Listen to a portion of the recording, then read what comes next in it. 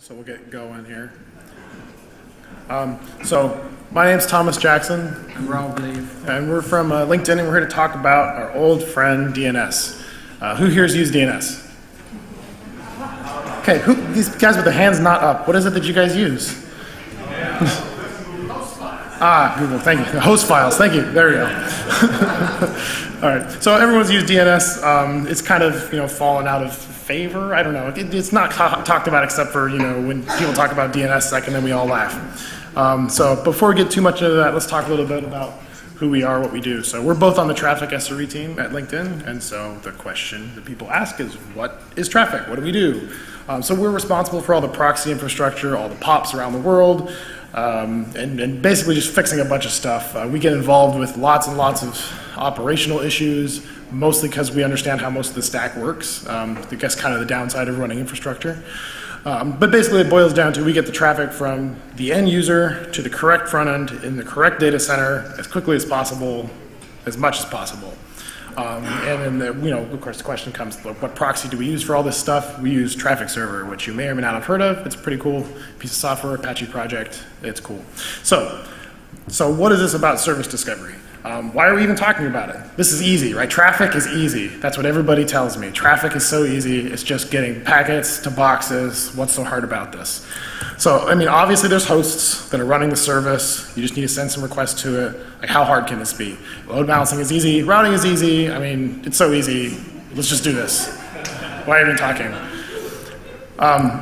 So the question kind of comes up with what is your environment that you're actually running in, right? In the theoretical academic sense, yeah, there's some boxes sitting here, but really that's not how the world is.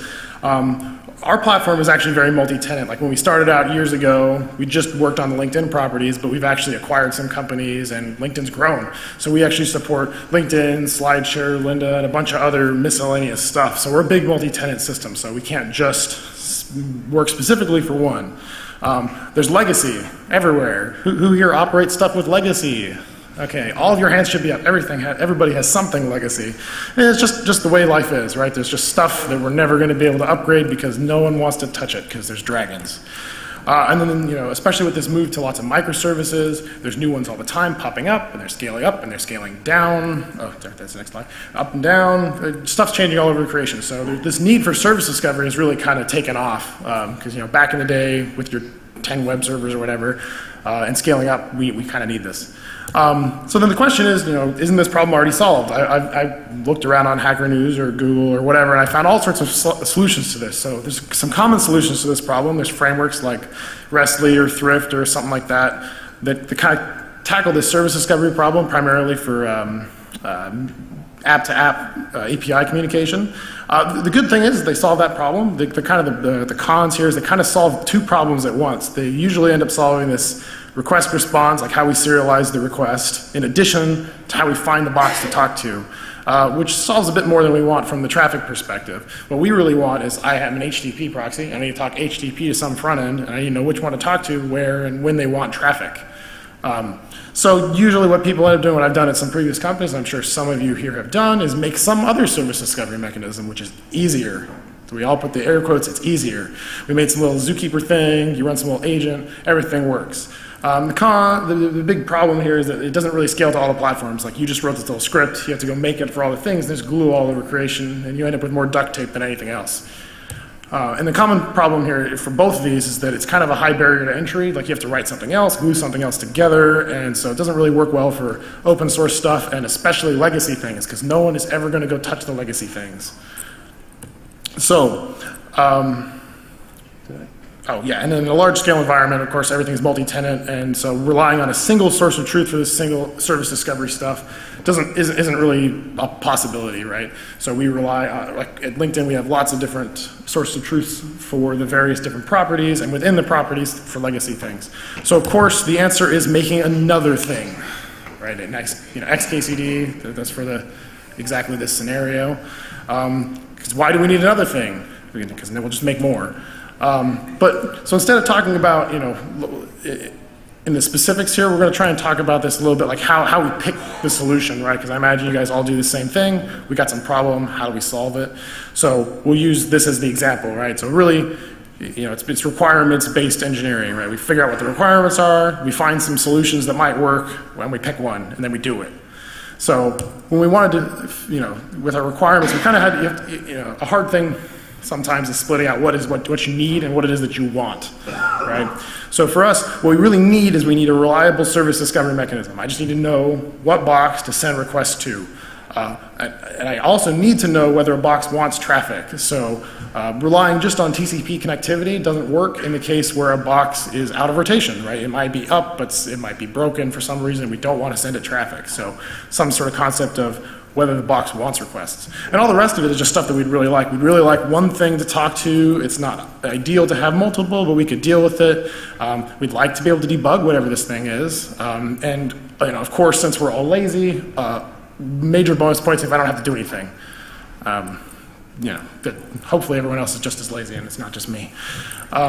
So when we're looking for these solutions, there's lots of sources of truth. We have like internal topology services. rest.li has its own thing. thrift has its own thing as well. Range, which is a Yahooism, which no one uses except us.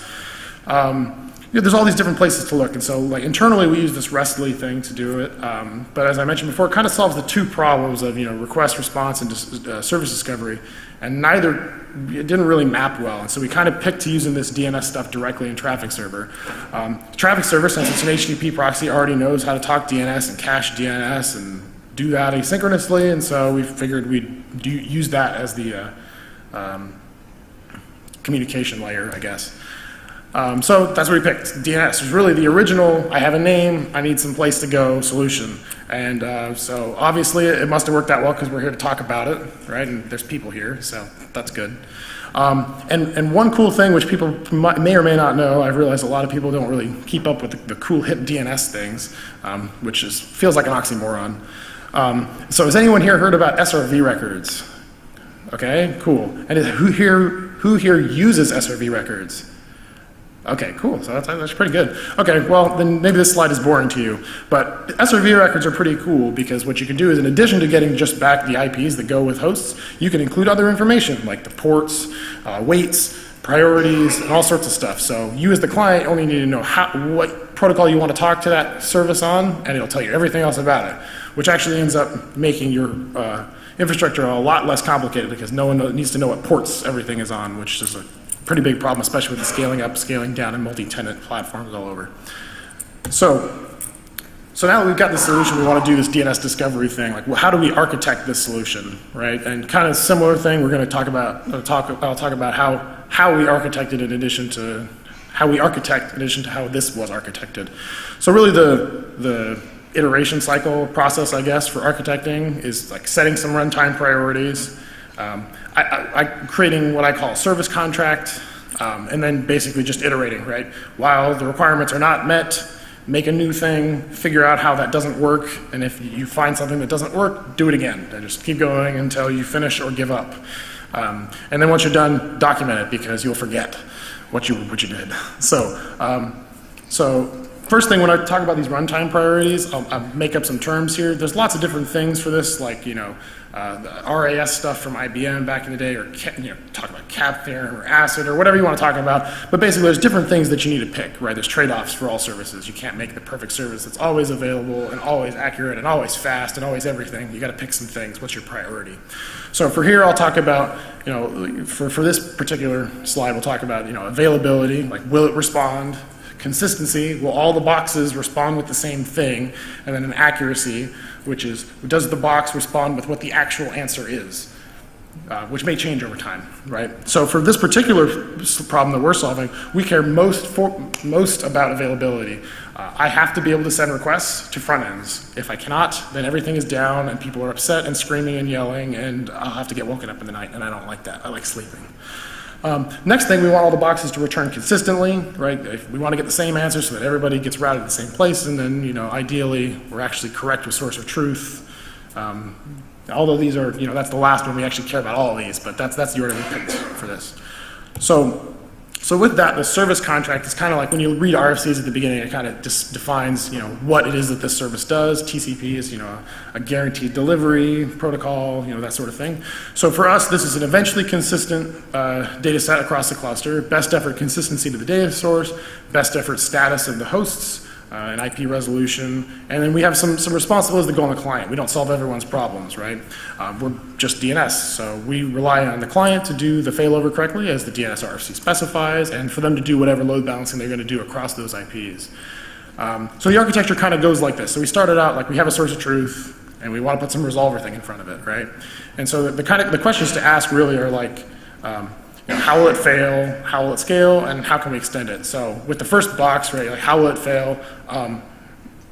Right now, if the downstream dies or the source of truth dies with just a regular DNS resolver proxy effectively, you're screwed because you don't know anything and that guy's dead, so you can't do anything. So the first thing we have to add is some sort of in-memory cache, right?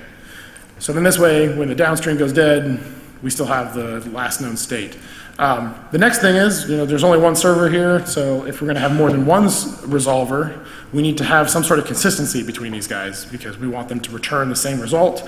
And if only one of the resolvers ever got the query and then the downstream goes down, we want to make sure that the other boxes know the answer. So we add some sort of gossip protocol between these guys so they can actually coordinate amongst themselves to figure out who's got the most up-to-date data and make sure that the cluster figures it out over time. So then the next problem we run into is, as we're thinking through this, is what happens when I restart a box, right? Since this is an all-memory cache, as soon as it starts up, as soon as it gets requested, it's going to start hammering the downstream, trying to ask for all these things that it knows nothing about. Similarly, if the source of truth is down when it restarts, it's not even going to get those answers. So we want to add some, eventual persistence to disk, right? So we're just starting to add more and more boxes here. And so at this point, right, we're pretty comfortable with the failure modes here. I think pretty much covers everything. Downstream's dying. We have more than one box, they're consistent. And so we look at how they're going to scale, and that looks pretty good too. We got multiple boxes, they're gossiping across each other, so we're good. And then we think about how we're going to extend it. So what happens when we get more than one source of truth? Because in reality, there's bunches of them, there's like tens of them. And so really we need to make this pluggable. So we have some sort of plugin system right here so that we know, we have a nice interfacing layer for you to talk back to your downstreams to figure out who you're trying to talk to. And then after that, we still haven't answered the question of how do I know when a service is available?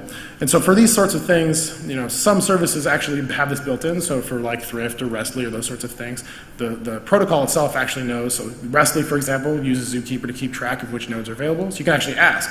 But some of the legacy stuff, like I'm sure everyone's got some box sitting there that you just send it a health check. And if it passes the health check, you send it traffic, right? And so all that means is that's how you know when that box wants traffic. So we want to expose some of that functionality in our thing. So we basically added this distributed health checking mechanism. So you can ask the DNS discovery service, I need, these are the 20 boxes that are mine. Please health check these guys and keep track of which ones are available. So this way for services that don't actually keep track of which hosts are available, we can do that for them. So at that point, that's pretty much the architecture. That's exactly how it works with more details. But so I'm sure you guys have some questions, and I will answer some of them hopefully right now so that you can not be angry with me for the rest of the presentation about not answering your question. So first thing, the most common questions we get for this is like, one, why doesn't the source of truth just handle all the lookups? In our world, it's a couple of things that kind of make this problematic. We have lots of different things that need to talk to all these sources of truth. And so it kind of becomes an exponential growth problem. There's n clients and m sources of truth, and trying to keep all of them talking to each other is very difficult. And in addition, even if we could solve that problem, we don't necessarily want the source of truth to be able to handle the kind of load that we're throwing at it with the availability requirements that we have, because the source of truth is a lot more focused around accuracy, like having the correct data and being right, than necessarily being available. Not that they're down all the time, but that's kind of the trade-off there. Then the second question is why we can make everything use X, thrift, rest.li, whatever your thing is. Why don't we do that? Well, it's like that works, but then once we go back to talking about the legacy and the multi-tenant stuff, it's pretty hard to actually get everybody to use something. And then the third one is like, what about availability? And this is the same answer that's used for a lot of resolvers. If you have a single IP that you want to make available, you can just BGP it up. There's a question. Yeah. Do you believe the embrace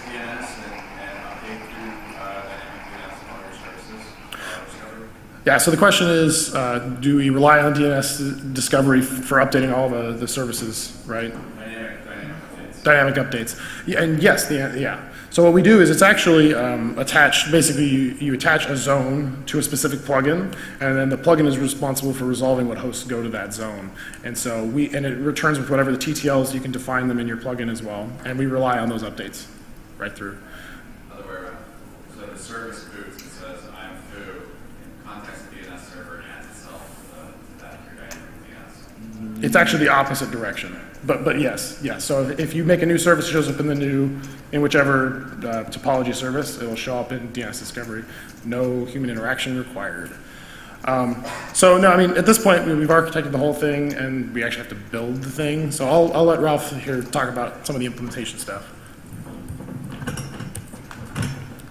So let me talk about the implementation. The first question people usually ask is, why SRE building that anyway? The answer is it's a key piece of our infrastructure, and we actually need that as traffic SREs, and this is kind of thing we would rely on and use. And the most important thing is the infrastructure should be written by people who would support that, and to kind of pick up the phone late nights. And because we can, SRE, E stands for engineers, and we're all engineers, I guess. So we try to make it in Python because it's a very simple language to use to prototype things. But we ran into some serious scale issues, even in staging environment, which is not very big. And we were able to do roughly 800 health checks per host per service. So that wasn't very good because we had much more in production. And that was because of Jill. And we could try to solve that using Python, but it would create so much complexity we tried to avoid. So we just tried to use it in Golang because it's cool, and the language itself was designed to handle concurrency and to kind of be lightweight. And it was pretty fast. It took about a day for us to implement the first version in Go because we had everything written down in Python. So we just kind of translated everything from Python to Go with some small changes because of the nature of Golang itself. And it was the result was very light and fast and very easy to deploy. It's kind of a compiled language. You get the binary, you just put it on the servers, and you start it, and you're done. You don't have to deal with the dependency or any additional kind of things. It's just pretty easy. And we let it bake in our staging environment and to test functions and see all the failure scenarios and see how it scales. And the good thing is DNS is very easy to test. It's a simple protocol. We don't use something like DNSSEC or whatever, so it was easiest thing. And concurrency and the race conditions, Go has the built-in mechanism to test almost everything. So it's pretty well instrumented. And the good thing, we weren't even the first users at LinkedIn. So we were in process of creating that thing and testing it, and we found out that people started using it right away once they knew about that thing existed, because it was very simple. They just naturally started asking questions and started using it. And we were actually the first users in production who started using that because we were continue working on the thing. We had some problems, some rough edges while baking. We brought staging down a couple times, yes, but usually it's because of the concurrency and deadlocks. What we have found is the channels are blocking, even the buffer channels. Eventually you run out of the buffer and it blocks. And mutexes, yes, the weird thing is you can't recursively acquire logs in Go routines. So you have to deal with that. It feels natural that you can just acquire read log multiple times, but you cannot. this is how it is. But yeah, rather than that, everything went smooth and good. And making it to production. So Go has multiple ways of instrumenting things, and we added metrics to everything. Like every single piece should have your metric, because this is how you measure performance and the health of the service. So we added the number of coroutines, we measure the CPU usage, memory usage, number of gossip messages, gossip queues, pacemaker delay. This is the important thing. You deal with the concurrency, so you need to understand how the queuing inside your service works, how good or bad. So basically, we have a small recurrent running coroutine which measures the delay between the time it's supposed to run and the time it actually ran. And it provides you the huge insight on how your service is doing, because you can see that it's getting slower or getting faster, and you can react appropriately. And we added a bunch of metrics to the plugins themselves just to measure how plugin works, because we didn't create all the plugins. People started jumping into the code and creating the plugins for their own source of truth and their own stuff. So it was kind of essential to have all of that. And of course, we had to add a bunch of customer focus metrics just to let people insights on how the servers perceived by us, because we send the traffic to them, and we need to show them if they complain about something not working. We have to show them, like, okay, guys, see, this service, your service, is not doing well, and here's the graph, and here's the alert for that. And yes, alerts. So we have so many metrics. It's easy to add any alerts you want. You just add them as you go. You start with some basic stuff like memory usage, CPU, and then you go forward further and further to add more and more alerts until you kind of can sleep at night without worrying about something not working and you not knowing about that. So outcomes. We were able to significantly reduce the complexity of our service discovery and went from some kind of manual configuration to something dynamic.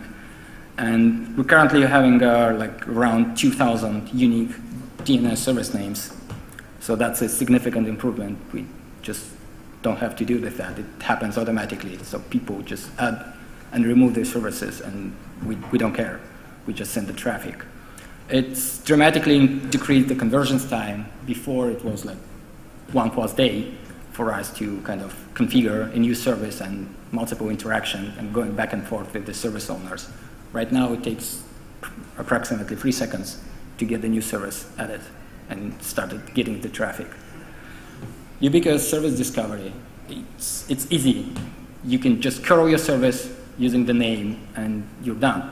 So, and you can just use the health check or anything and it just works.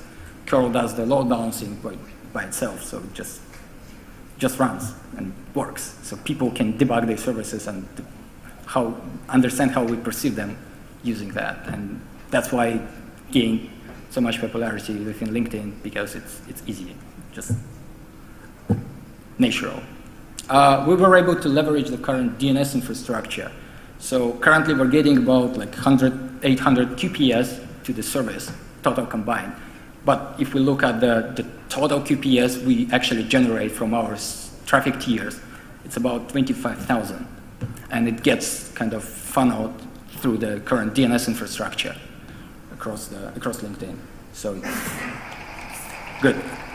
And the self-supporting community has grown. So right now we don't even kind of answer to the questions people ask. So we have a channel where people can hop in and ask questions, and we have the community around it. And we did almost nothing to actually create that community. So people just use it because it's easy. And as a result is great success. Yeah, we're happy and we're getting more and more people on board, and this is why we're here, to share our experience with you. And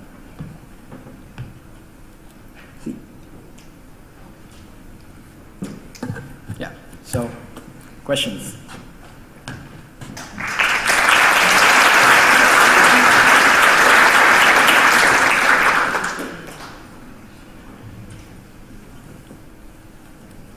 Hi, I have a question about the load balancing part. So you basically, if I understand correctly, you leave the load balancing automatically to whatever client that gets the DNS records. Did you have any problems, like people trying to exploit this to, like, I disregard the best practices, I send traffic to the same thing as long as I can and see if I can try to bring it down or things like this? So a little bit. The primary user for the vast volume of traffic is actually us. So we own all the proxy tiers that are doing most of the load balancing. But yeah, so right now, like we have a couple different internal users that are using this, and yes, we rely on them to do the load balancing. But it's pretty clear. The big thing that we did is like as part of that service contract is like what is the client's responsibility, and that's worked out pretty well because there's been a couple little complaints about that, and it's just pretty easy. It's like it's not us. We just give you the answer. You do what you want with it. And this is actually being used internally to get rid of some of the older systems use VIPs for some internal communication, and they're actually just replacing those with this, which is nice. Okay. Hopefully I answered the question. Two short ones. Is it open source, and what are the main differences to console? Okay, so first question, soon. We ran out of time before the conference. The goal is to have it done here, but it'll be done soon. Second question, why is it different than console? It's unlike console or any of these other ones that I talked about, rest.li, thrift, all those things. DNS discovery is specifically meant as a unified interface to talk to. It actually doesn't, it's not a source of truth for anything. So console specifically would be one of the backends to this potentially, right? So what this lets you do is wire up one infrastructure through your DNS system that can talk to all your different downstreams. Console, Kubernetes, and a couple of those other things have done something similar where they expose a DNS interface into their world. With this one, we just allow you to wire up as many of them as you want through this, eventually consistent, distributed, eventually persistent cache system. That's a mouthful. Got to come up with a better word for that.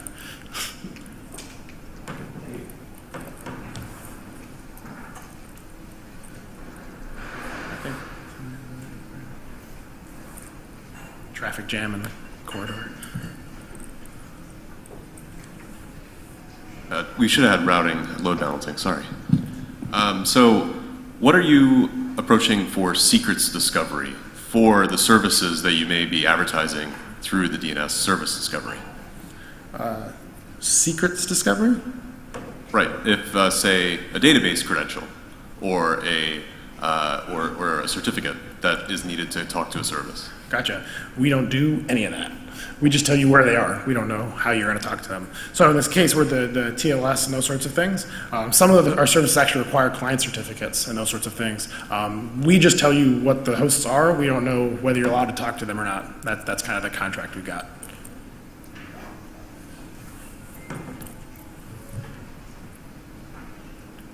All right, sounds like that's it. Well, we'll be hanging around here / outside, breaks next. So if you have questions, feel free to ask.